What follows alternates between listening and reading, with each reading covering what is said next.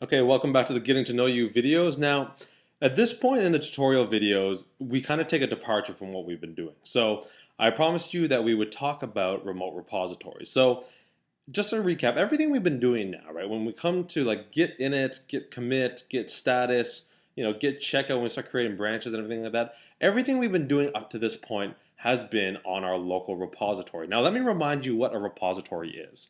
A repository is basically a folder that has the smarts to keep track of history, keep track of branches and stuff like that, right? So that's what a repository is.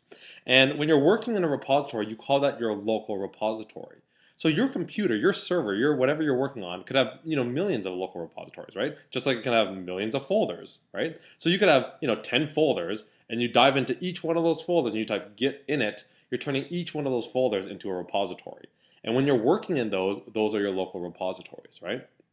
So that's what a repository is. It's a folder with some smarts that's sitting on your computer, right? Well, the beautiful thing about Git and what we talked about, this distributed revision control, is that your repository can actually talk to another repository and another kind of version of your same repository. So we had our repository, right? We had, what did we have? I believe it was my piece of software. Yeah, so we had my first piece of software. So this is a repository that we had, and we checked in a bunch of things. Now, somebody else can actually have a copy of this repository sitting on their machine, and we can actually communicate with that repository. We can start saying, okay, I've made a bunch of changes, let me give you those changes. Or you could say, have you made any changes, and bring them back, right? And this is where the idea of remote repositories comes into play, right? So let me just open up my fancy little diagram about that. So again, everything we've been doing up till now has been in this blue box. It's all contained in our local repository. But remember, like I said, with Git, right, this could be one of many repositories, right? And so each one of these could have a copy of my piece of software, my first piece of software, and we could communicate with any one of these. We could say, okay, this guy on the left, I'm going to give you some of my changes. I'm going to let you know all the commits that I made.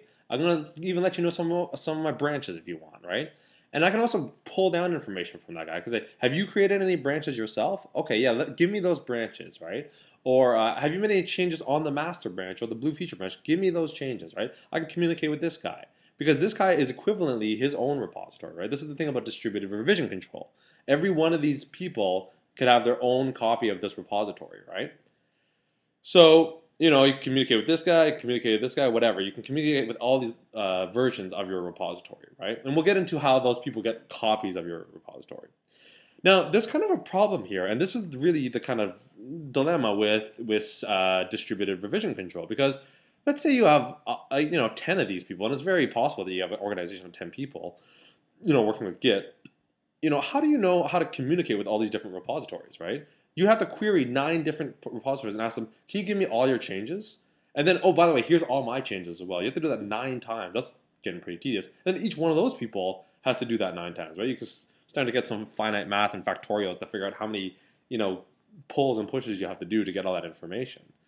Well, wouldn't it be nice if all these people agreed upon one place that we're going to store a version of our repository, we're going to have another repository, but we're going to all collectively agree to push our changes to that repository on a regular basis, so that if anybody wants the latest up-to-date code, they can go to that quote central repository. So this is kind of like this in-between solution, right? It's kind of like distributed revision control with kind of a flavor of centralized revision control. Because what we're doing is we're saying we're going to agree upon this central place, this central repository, that, by the way, technologically speaking, is equivalent to any one of us. We all have our own repositories, right? And we can all do the same things. But just, in human interaction, we're going to say, we're going to agree upon this, right? And it turns out that Git developers all over the world, people who use Git all over the world, have decided and they've agreed upon a single place to store their code centrally, right? So they can interact with people. And there's no saying, again, Git doesn't restrict you to use this because Git's distributed, so you can do this anywhere, right? You can do it on your own server if you want. If you want to set up your own server and everybody agrees to do it that's okay. But millions of Git users have decided on a single place to store that, and that's called GitHub. Okay, so what GitHub is really just this cloud-based service. It's a server online that you can host a repository on. Okay, and in fact, you can host many repositories on. You can say, copy my first piece of software repository into the cloud there, and then give other people some access to that so they can push and pull and interact with that. Now, their interactions, they're pushing and pulling and fetching and stuff like that. All these interactions with the GitHub repository is no different than pushing and pulling from any of these guys, right? It's just semantically we've agreed that this is going to be the place that everybody's going to push their changes up to regularly. So that way we don't have to query everybody that's working on our project. We just do this in the middle at the GitHub, okay? So again, technologically speaking, GitHub, the way you interact with it is no different than any other repository. But again, we've agreed upon this semantically. Now, GitHub has a bit more stuff to it. It's not just a server that you can have a repository on it, because it has a graphical UI to do merges, which is really nice. It has this idea of pull requests, which allows you to manage how you merge, so you have some controlled merging. So people aren't just merging back and forth. You can actually have some comments and some control there. And it has some really big. It has some bigger collaborative capabilities. It has this abilities that you can fork, in other words, work on somebody else's project and stuff like that. There's a whole whack of stuff we'll cover in GitHub. But what I want to kind of get at this point is that we're about to make that leap into remote repositories, and GitHub is one of those remote repositories that we're going to be interacting with primarily. Okay, on to the next video.